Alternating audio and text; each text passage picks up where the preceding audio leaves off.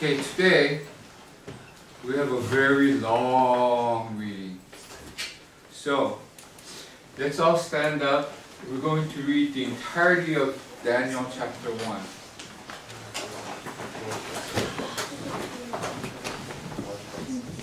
So we're going to read it pretty slowly because it goes up to verse 21, okay? In the 3rd year of the reign of Jehoiakim, king of Judah, Nebuchadnezzar, king of Babylon, came to Jerusalem and besieged it.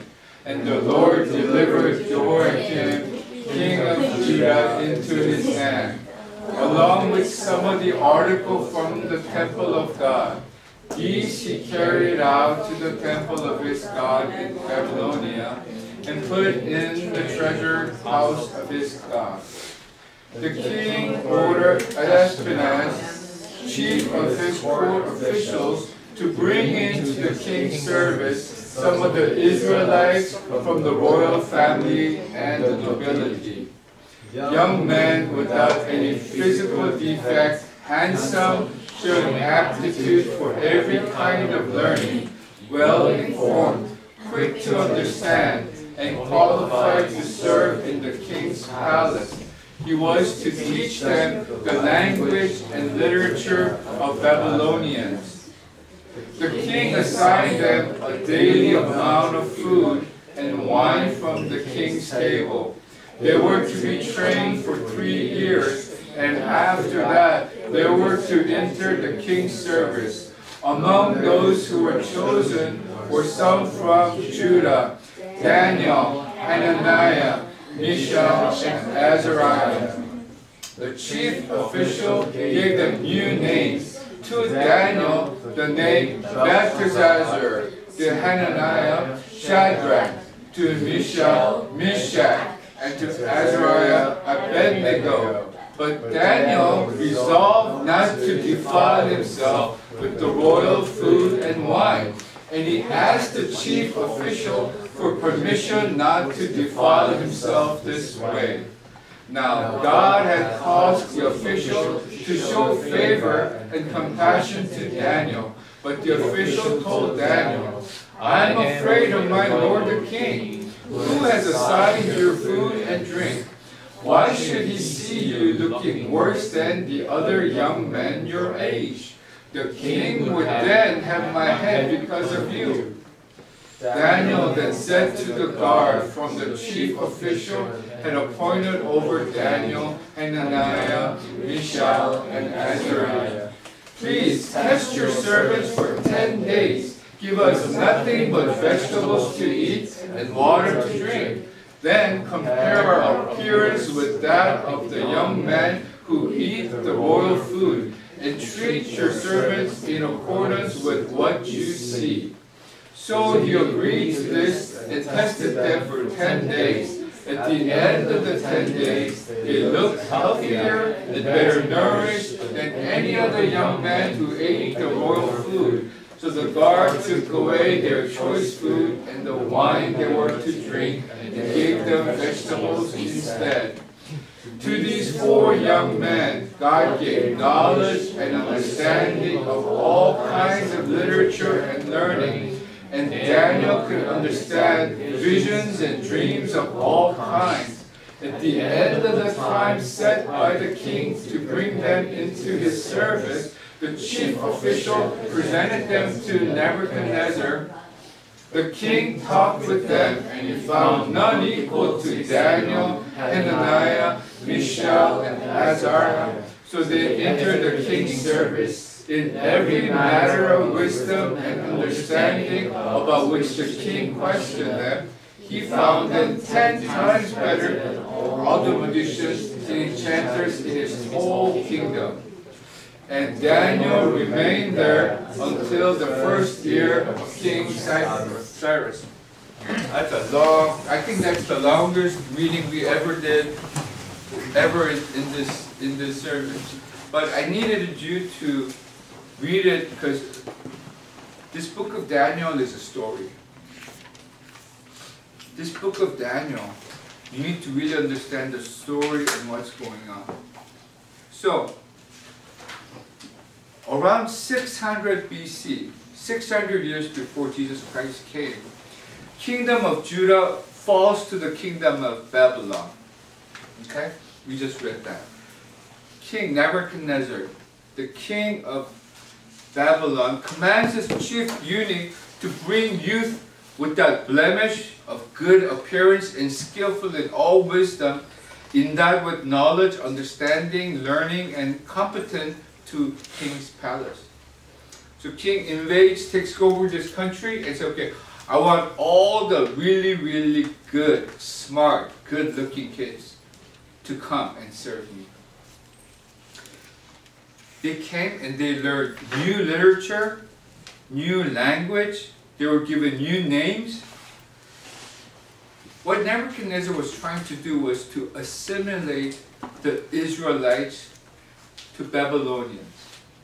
Not all of them, the smart ones. He wanted to assimilate them. So what does assimilate mean? It's the conquering country trying to obliterate, just completely wipe off from the face of the earth the conquered country and totally absorb the conquered country and annihilate its existence by eliminating their language, their culture, and their identity. Okay? You know, the country that I came from, Korea, we went through the same kind of assimilation during the Japanese colonization. Japanese started to occupy Korea in 1905 and they totally took over at 1910. Korea was finally freed in 1945 at the end of World War II. But until that time, Koreans went through a massive assimilation attempt by the Japanese.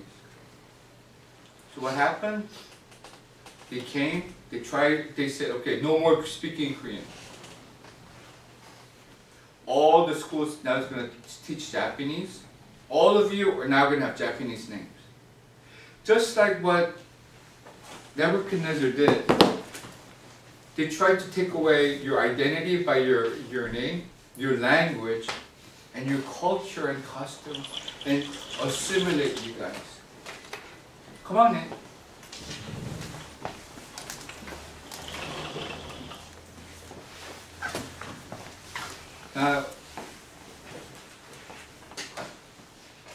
You know, when I came to America, I was 10 years old. And I think in Korea you learn English now ever since, I think you're in elementary school or something. But when I was in Korea, I didn't even know how to do A, B, C, D, E, F, G. So when I came here at 10 o'clock, when I was 10 years old, I went to school. Actually, they didn't really have ESL program back then too. I mean, I was really old. You know, I'm old. So a long time ago. This is when there was only one Korean kid in my school. So back then, the teacher just gave me art book. So all throughout the day, I did art. Except for math. Except for math. I knew better than anybody in that school because Koreans are really good at math. So when I came, I was in 5th grade and I was like tutoring 6th graders how to do math because their math, I did that math when I was in like, I don't know, 1st grade, 2nd grade. But the other 7 periods, what did I do? I just drew and I colored. I did this for 2 years. And just one day, I mean, I I guess, because I improved. And I don't know why, something just, English just came out of my mouth, right? But in America, you know, they don't try to assimilate you or anything like that. But place yourself back in Daniel's day.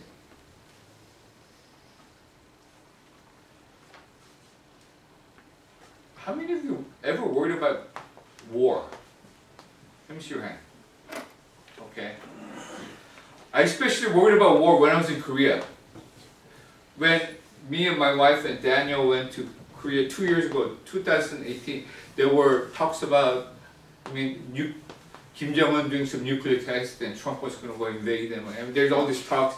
So when we were going to Korea, I taught Daniel, if somebody talks to you and asks you, 이름이 뭐야?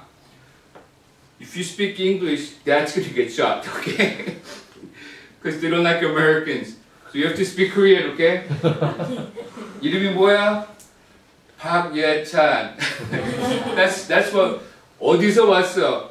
You can't say San Francisco, okay? I mean, we worry about war for Jew now, when guys, CJ, or Hojini who graduated last year, if there's a big war in America, what are they going to be? They're going to be drafted. Off to war we go, you know, basically. So, it's a very scary situation. This is nothing to laugh about. But we're living in America, it's a big country. But if we were in Korea, we're living in a small country. You could fight, you could battle, but your chances of survival is very slim because, you know, Korea is like that big on the map. If you actually take a world map and just put your finger on there, you could cover Korea with just your index finger. So if you are there and you're doing frontline attacks, probably you're not going to survive. In this war, if I were to go out to war right now, I'd be afraid of my life. But if I was in Korea, I would fight to death because I know what's going to happen to my wife and my kid if we lost. You know what I mean? You know I know what's going to happen. Daniel's not going to have this freedom. My wife is not going to have her freedom. So, as a man going out to war, I'm going to not be scared of dying, I don't think, but I'll be motivated. Like 주영 형제님, his wife to protect. If I lose, something really bad's going to happen to my wife, trust me, he's going to, you know, he looks so gentle now, but he's going to turn into a Hulk or something, you know. He's going to say, bring it on, right? So, war is no laughing matter. And in this time, Israel, Judah, kingdom of Judah lost. So what happened? Dads died. And now kids, your age, are taken and sent where? Babylonia. So think about it. Daniel was about your age. You're going to be taken from your family. No more mom, dad. You get on this truck and you're driven, well, probably not a truck, probably have to walk, you know. You're going to a place, I'm sure you're going to ask yourself, where am I going? What's going to happen to me? Am I going to be a slave? Am I going to the mines to mine all night long? Am I going to be whipped? Am I going to be a prisoner?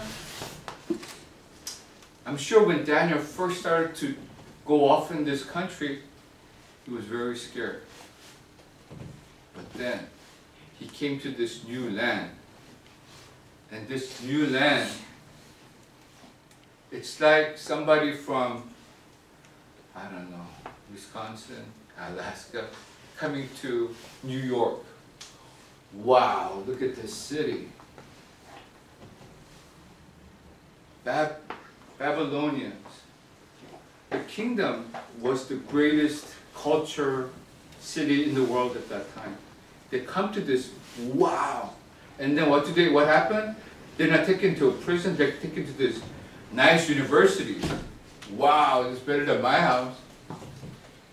They're living in luxury. They're getting food, what?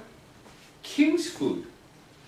I don't know about you, but I'm probably thinking this is probably the best food. I'm glad my son Daniel wasn't in this Daniel shoes, because he would like, probably forget me and my wife immediately. Food! Give me some goki, right? They're all of a sudden enticed with all this what? Comfort, all this delicious delicacies. But there's a trade-off. You have to give up your name. I'm going to give you a new name. You know, your Hebrew that you're using, you can't use that anymore. You can't use your language. You have to learn a new language. All of you who are not born here, who came from Korea, just like me, understand how hard it is to learn a new language, right? But then, you're told, you have 3 years. And at the end of the 3 years, you're going to stand before a king. This is not in front of a teacher. This is not even standing in front of a principal. You're going to stand in front of the king, and he's going to give you a what? Examination. And if you pass, there's great things in store for you. But then you have to think, what if I pass? Not pass. What if I fail? What's going to happen to me then? Now am I going to become a prisoner again? Now am I going to get whipped? Am I going to become a slave? So in this luxury, there's conditions. You have to assimilate to this new kingdom. You have to learn the language, custom, culture, literature as fast as you can, and you have to learn it so well that after 3 years, it's not even the university. 4 years, 3 years, after that 3 years, you're going to get tested.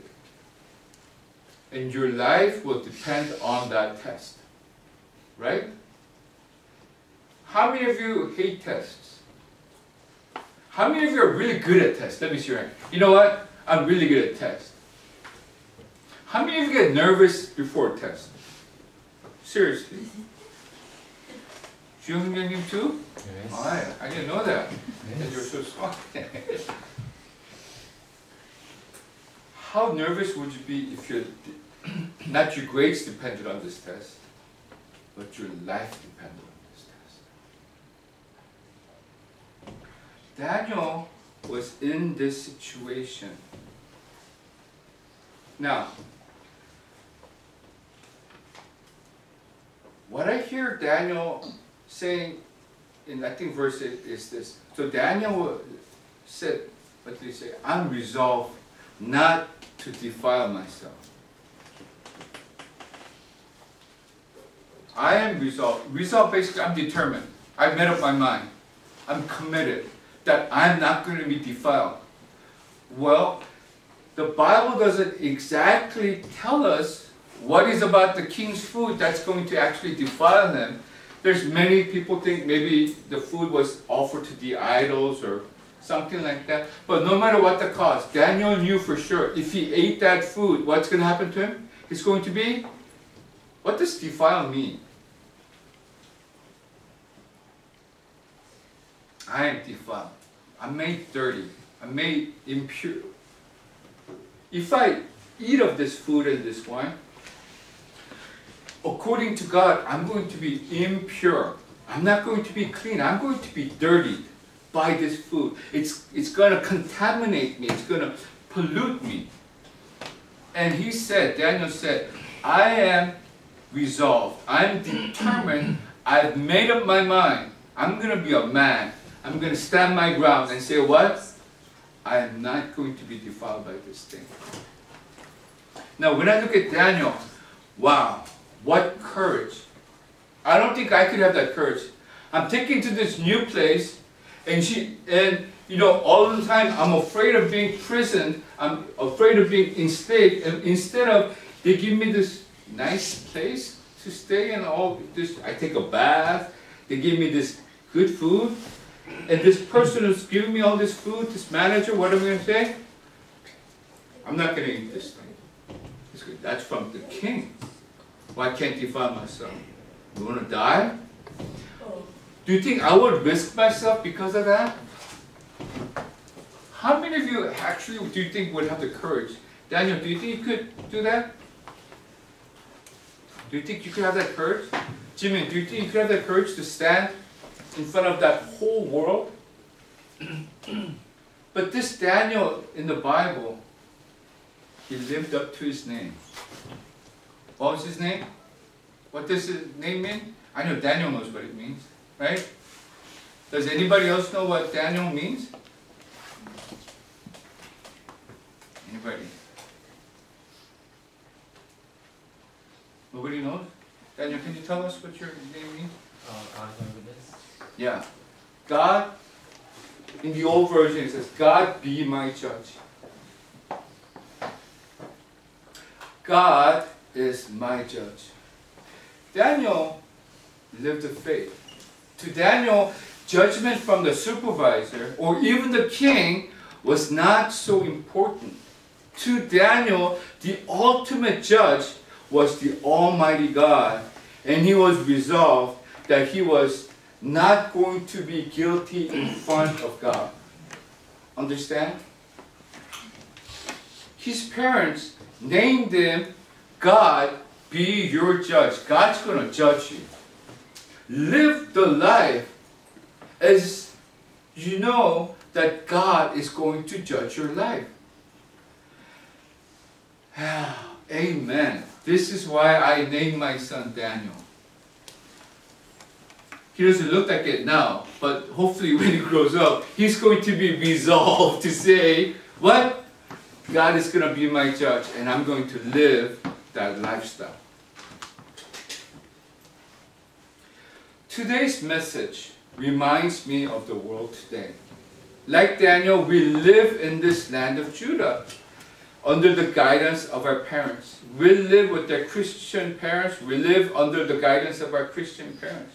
As Daniel goes to Babylon and faces assimilation efforts, we go into the world. We go into our schools, especially CJ, and so you guys going to go to college, and you will be enticed to be assimilated.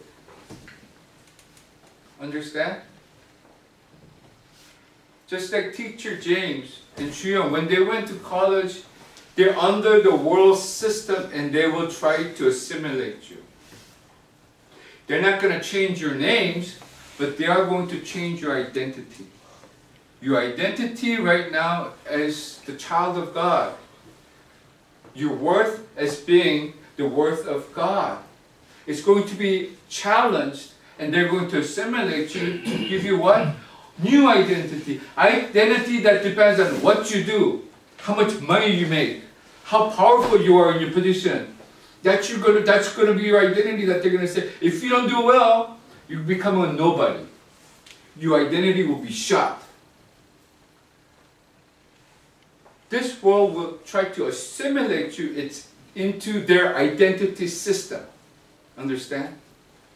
This world is going to try to teach you the new language, the new culture, the new literature of this world. Postmodernism. There is no God.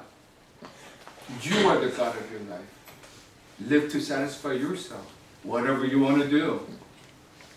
Your body, hey, it's yours. Do whatever you want. It's a playground. Go have fun. This world is going to try to assimilate you into its culture. As Daniel was enticed by king's food and wine, you are going to be enticed with comforts and pleasures of this world. Some of you are already enticed. So as Daniel, are you resolved to not let yourself be defiled? Are you determined to not dishonor God with your actions, your thoughts? Are you determined to follow the will of God? Are you committed to making decisions to do what is honoring to God, what is glorifying to God? Will you live the lifestyle of someone who knows that God will ultimately be your judge? Or will you just go with the flow? Just what everybody else does. Will you walk on the broad way with every one of your world friends? Or are you going to say, I am resolved not to defile myself? The choice is yours. Resolved not to defile. Not all of you are named Daniel, but all of you are sons and daughters of God. And I want to remind every one of you, especially Daniel, to live up to your name. Know that God will be your judge. As we close, I really hope that all of you, that all of us, will be resolved to not defile ourselves against God. I pray that all of us will be determined to make decisions, like we talked about last week, to think and to live as if God is our ultimate judge, because He is. This week, after today, when you go to school on Monday, when you are enticed to defile yourself against God's will, whether in the way you think, the way you talk, the way you act, the way you feel, I pray that you would stop. Stop whatever you're doing. Mentally, physically, stop and think and be resolved not to defile yourself. Amen? In your thinking, in your talking, a lot of times we hear such worldly language all the time. Sometimes it just pops out of our mouth and oops, I shouldn't have said that. Sometimes you swear, it comes out. Stop. Think. And be resolved. What? I'm not going to be defiled. Go to God. In His Word, that you went to God with in your quiet time, and pray to God. Let's all close our eyes. Let's all close our eyes, bow our heads. Our Heavenly Father, we come before you, Lord. Help us to